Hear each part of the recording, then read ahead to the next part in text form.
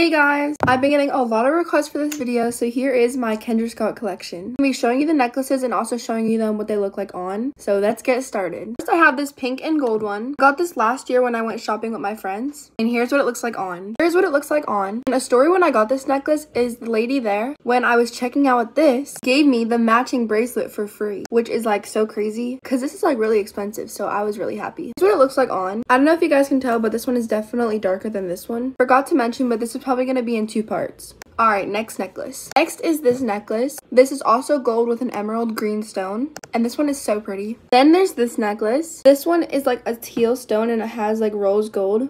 And then also rose gold chain. I think that's what you call it. Here's what it looks like on. I think it is so pretty. Okay, that is all for this part. If you guys want to see the rest of my necklaces, go check out part 2 that is going to be posted right after this.